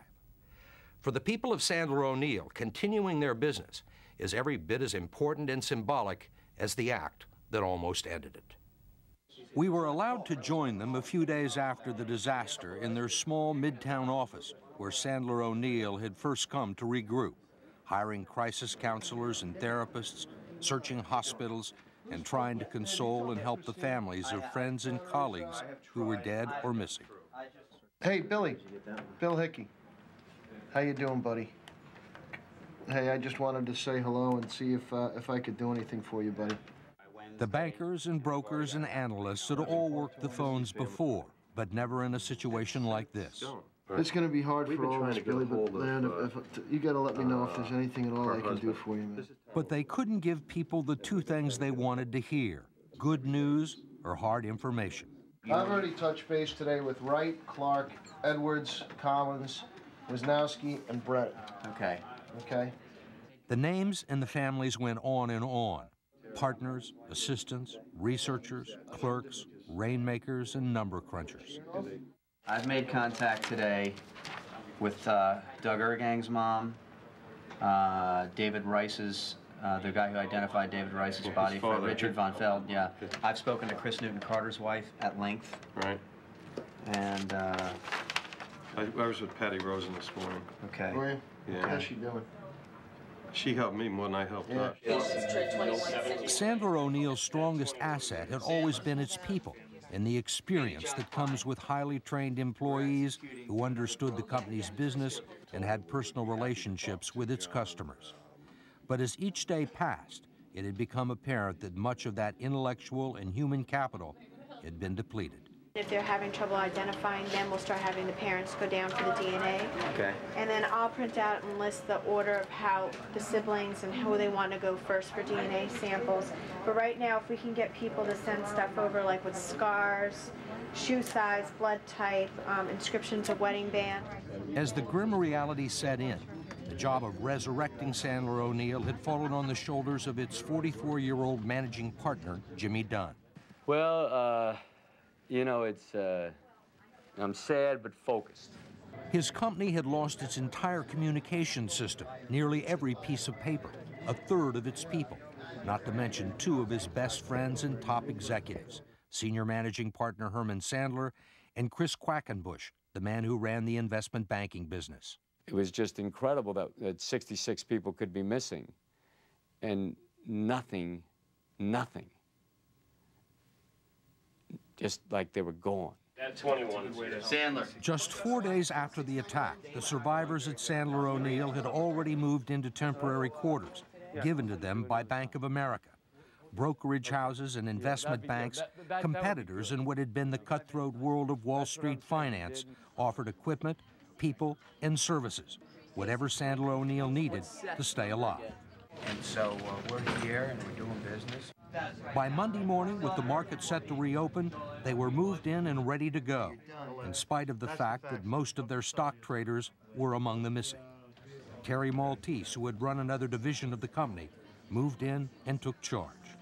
This has been a horrible week, as everybody knows. And it's amazing what's happened, and it's amazing everything we've had to do, and I'm very proud of everything we have done here. I'm more sad about everything we've lost and that we had to do this. Talking to the families was the worst thing. We've got a lot of distraught families, a lot of people that are very upset. People don't know what they're going to do, and a lot of kids and wives missing their husbands. A few days ago, we started collecting DNA here. These are things I never thought any of us would do. We've done them. We're going to continue to do every single thing we can do for the families for as long as it takes. But in order to do that, one of the things we need to do is we need to be in business. So today, we're in business. And it is going to work. We have no choice, okay? We're going to do this, and we're going to do it because not doing it's not going to be an option. And people want to do business with us. As they waited for the first opening bell in 6 days, the employees of Sandler O'Neill, along with the rest of the financial community, stopped and prayed before returning to business.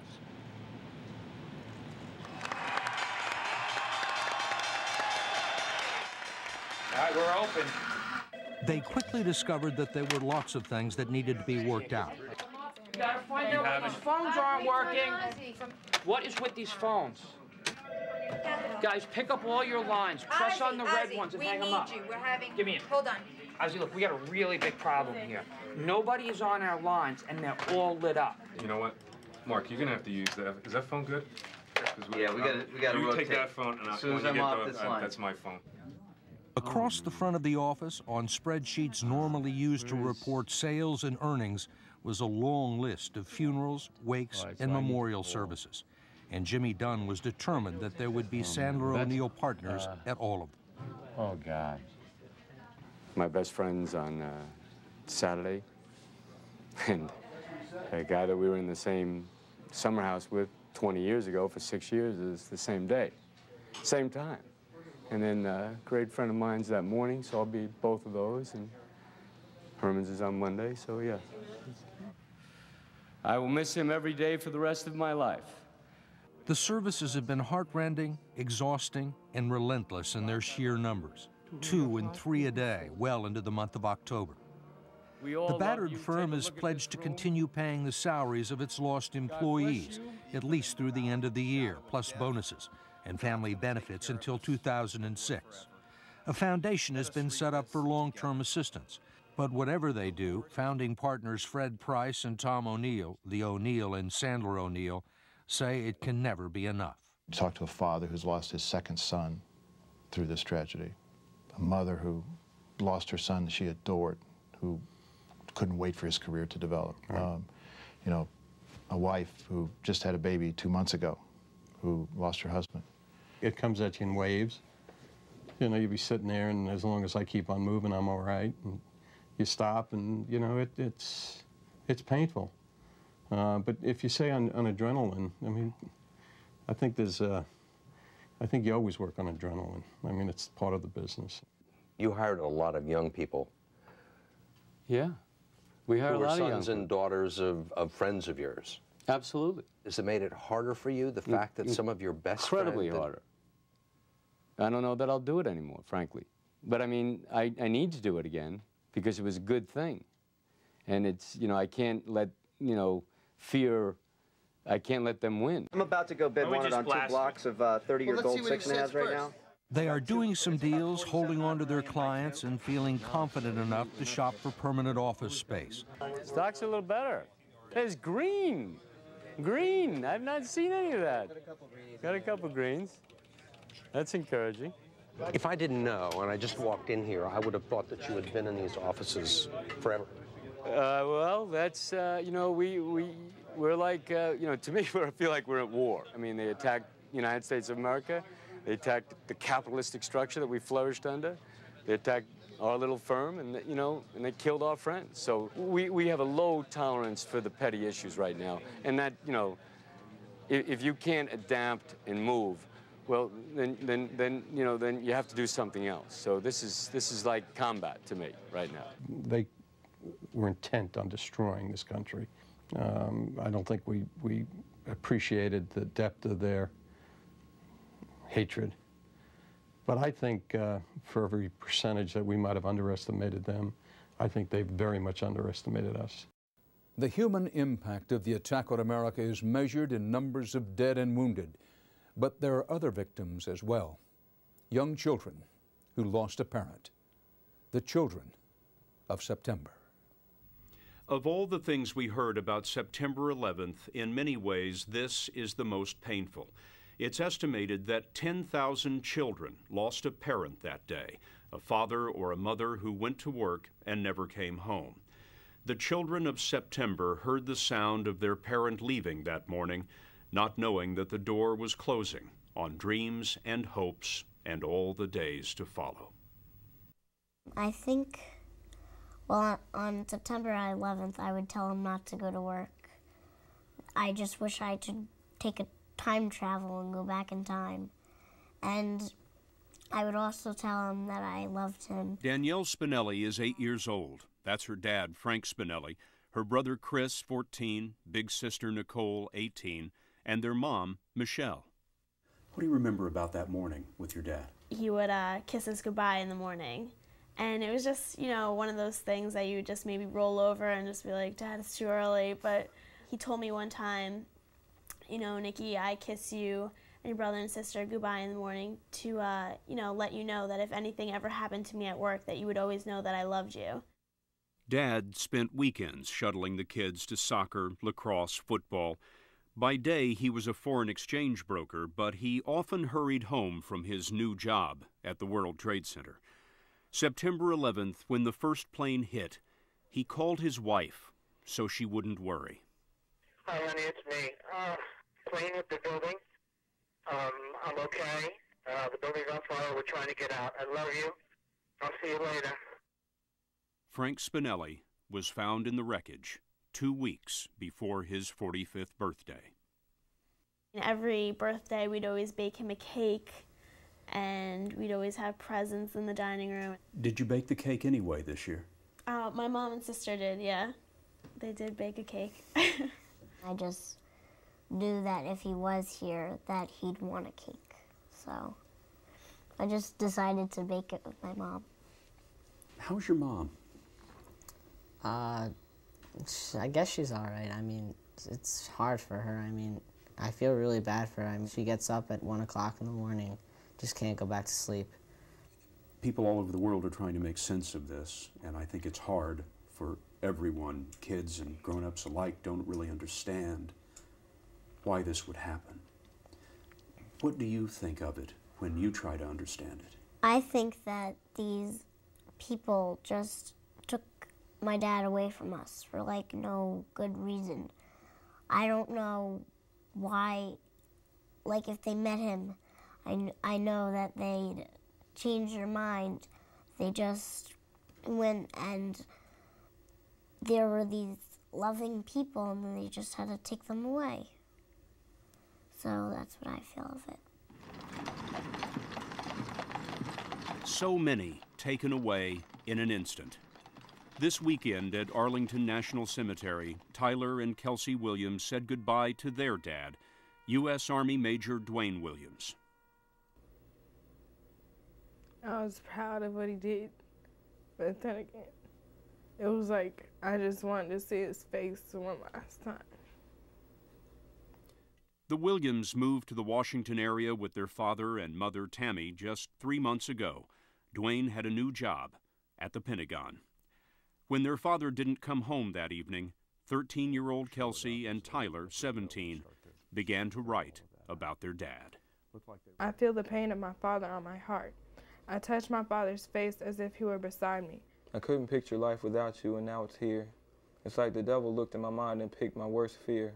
I say to myself that he is alive. I dream that he is walking through the door of my house and saying that he is okay. I let Mom lean on me because now I stand in your shoes. I don't know how you did it, but you got us through. Now when you look down at me, there's an image of you. Now when you look down at me, there's the image of you. Yeah. That's you. Yeah. A lot of boys, suddenly young men, see the image of their father in themselves. Mike Shaw is 16, now helping to take care of his sister Nicole and his mother, Debbie. Now I come home every day after school to make sure that my mom's okay here. So I go in and check on my sister to make sure she's okay. Things that my dad would have done. His dad, Jeff, was an electrician in the World Trade Center. Jeff knew every inch of those towers, and he loved them. When the first plane hit, Debbie called his cell phone. He told her that it was really dark. He couldn't see in front of him. It was just a lot of smoke and just didn't look good. A couple of minutes later, after the second plane hit, she called him back. But all my mom heard was him just running. He was out of breath and he was saying, "Bye, bye, I love you, bye." It has been more than a month now, and you're still calling his cell phone. Yeah, we have his cell phone still connected, so when we call, we could just hear his voice and then leave a message at the end of the night. I like to call him before I go to bed. It's my way to kind of have a conversation with him for that day. Your sister's been calling too? Yeah, she calls a lot. She likes to talk to him. What do you say to him? I just, whatever went on that day, I tell him what I did in school, what I did after school, that what we have for dinner. I wish he was here with us for dinner, that I miss him, and wherever he is, I hope that he's doing okay. We're playing for the district championship. It's second and third. There's one out, and Brendan's up at bat. And Brendan Regan, no doubt, would tell his fallen father about this. New York has their bravest, and Floral Park has their bravest, and our bravest, the way he's conducted himself, is Brendan Regan. Saturday, his Little League team got the award for winning last summer's district championship. That game was in July, and his dad, New York firefighter Bobby Regan, was coaching. Brendan got the hit that won the game. Brendan, he was at that game. Yeah, he was keeping score. Got a single? Yeah. Drove the man on third home. Yeah. Won the championship. Yeah. What did your dad think of that? Well, first, everyone came over and, tackled me and everything. And then he came out and tried to look for me, only, he couldn't find me. He must have been thrilled. What did he say to you? Nice hit. Nice hit. If you could say anything to your dad now, what would it be?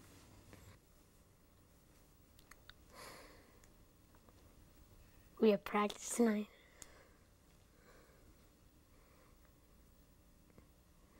Lieutenant Bobby Regan left behind his wife of 21 years, Donna, 12-year-old Brendan, and his 16-year-old daughter, Caitlin.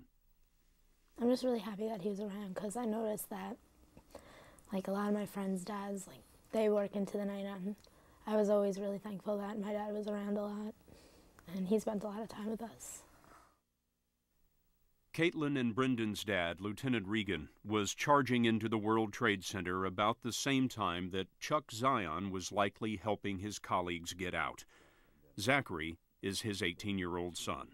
He had been there in '93 when the building had been attacked the last time, and it took almost 3 hours for them to get down from up at the 104th, maybe over 3 hours. And when I saw the building actually collapse, I knew that that it was really unlikely that any of them made it out, because 90 minutes to get down 104 floors is just not enough. Chuck loved cooking, football, and golf.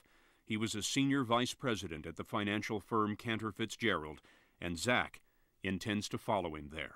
How is your America going to be different from your father's America? I think that people have realized what a special place this is, about how lucky they are to be here and what special values that America represents.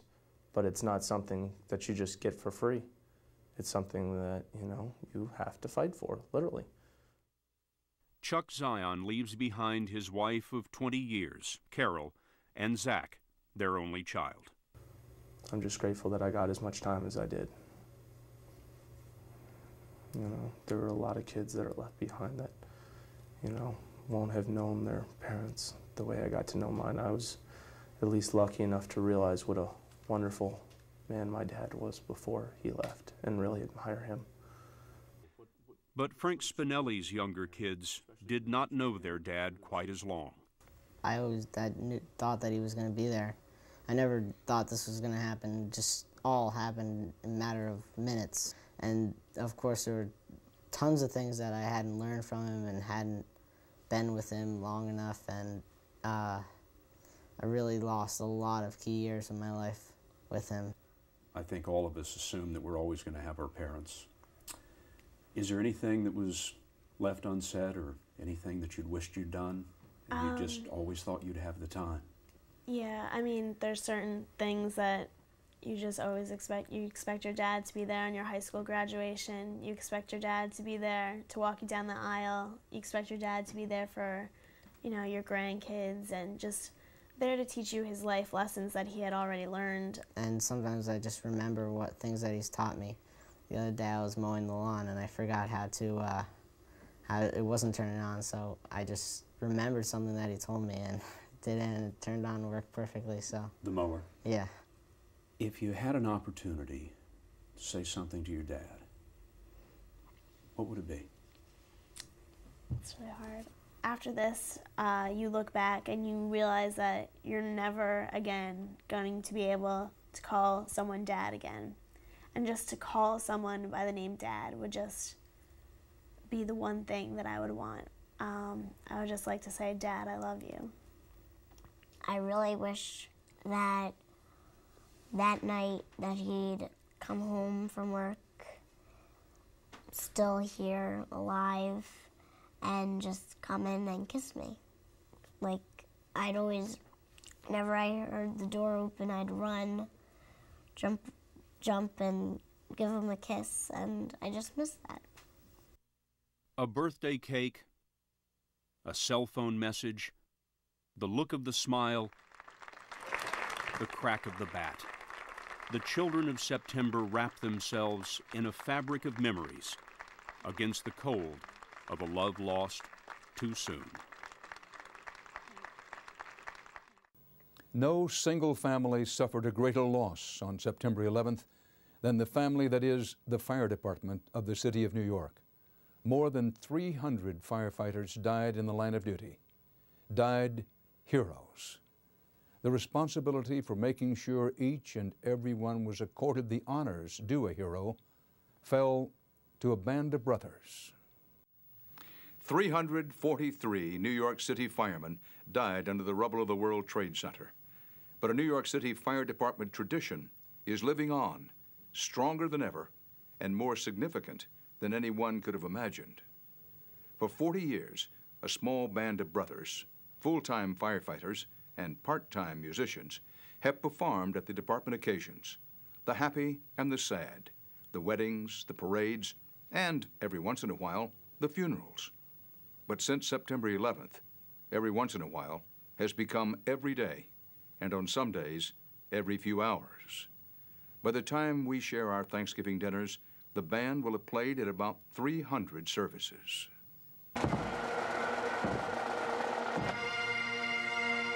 The snare of drums and the bellowing of bagpipes has been echoing in the canyons and suburbs of New York City ever since September 11th.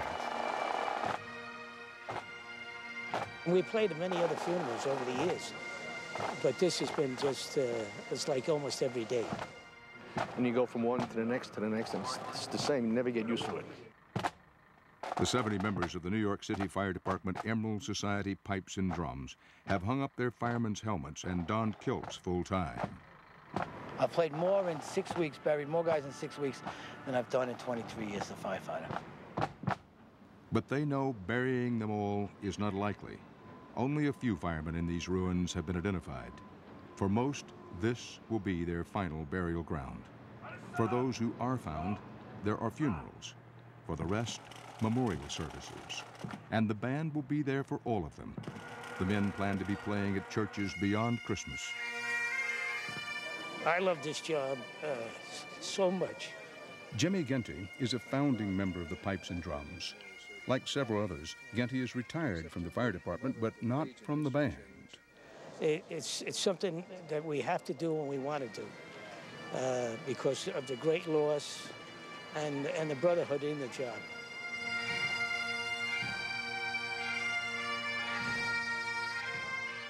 Brian Grogan has spent 20 years with the department, 16 as a bagpiper. Before September 11th, you played funerals, you played memorial services, but thanks to God, there weren't that many. After September 11th, it's been constant. What's that like? Reminds me of that movie, Groundhog's Day, when every day just doesn't stop.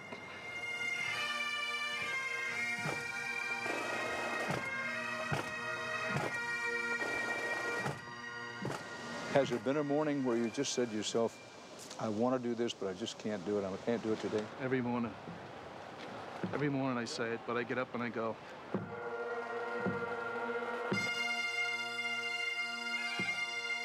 Tim Grant is leader of the band. A lot of people, they lose a family member or they lose a friend.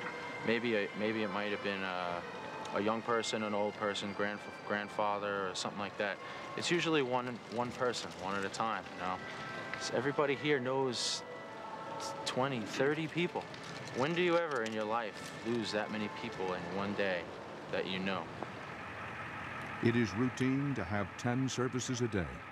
One Saturday, there were 21. The band often is spread so thin that only a few players can show up at each service. Tom McEnroe remembers doing 4 in one day.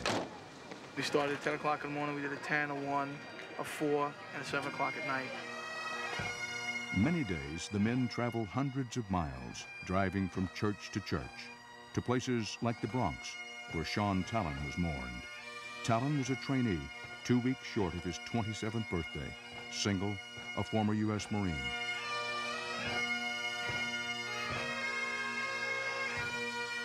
But more often, the pipers and drummers find themselves playing miles from the city, in the suburbs, where most firemen and their families now live.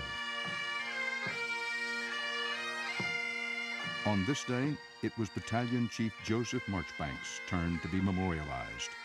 He had served 22 years and left behind a 14-year-old daughter, Lauren, an 8-year-old son, Ryan, and his wife, Teresa. Any of us who've been through a memorial service or a funeral for a loved one, particularly someone as close as a husband, there are times when you don't even hear what's happening around you. Yeah, you're right. Did that happen today when the bagpipes were playing? No, not at all.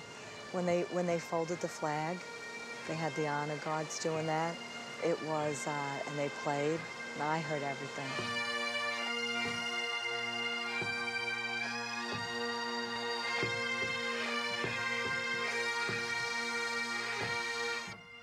What Teresa Marchbanks heard best and loved most was the final farewell. They always line up in the same formation and these days play the same song.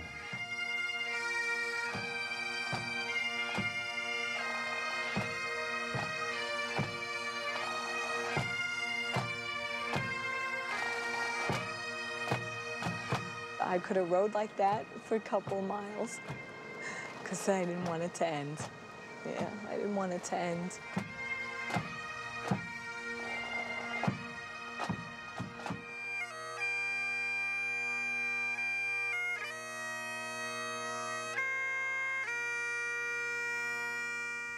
For pipers, this is a heartbreaking moment.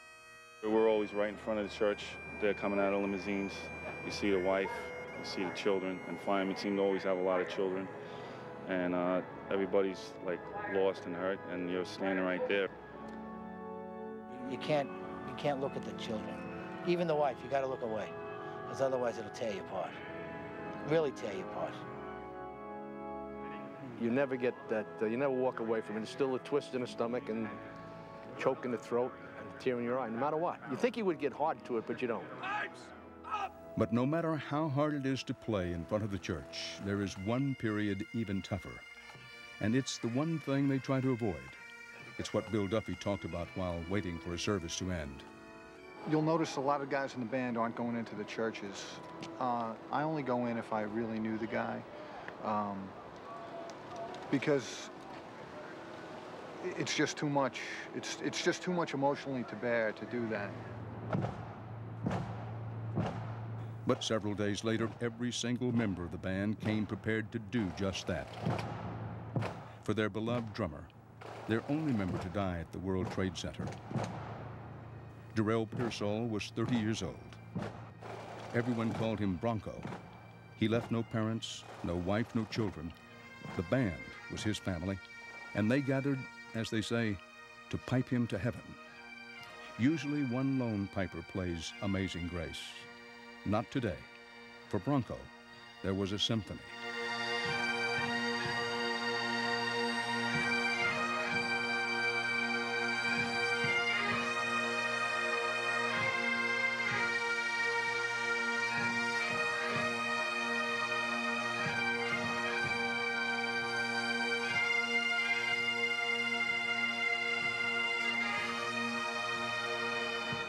And when the playing stopped, they all carried their instruments and their love through the church doors.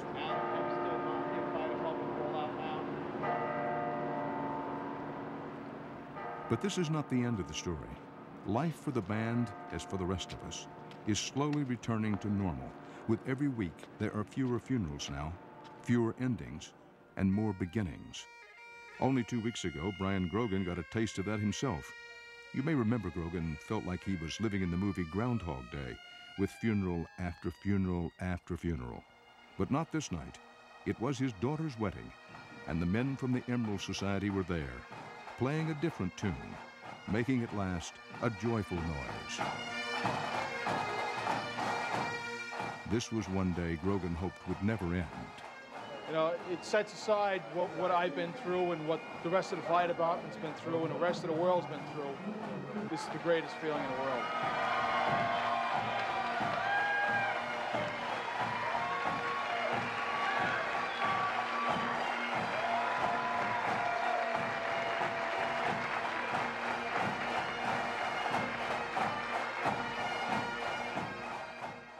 September 11th, 2001. A day we will never forget as long as we live. An unprovoked sneak attack on America. The slaughter of so many innocents. But also a rebirth of the American spirit, witnessed in the bravery of rescue workers and ordinary citizens. Selfless acts of kindness. Neighbor helping neighbor. Terrorists set out to destroy America's freedom, but succeeded only in renewing American resolve to defend it, whatever the cost. That is what we saw.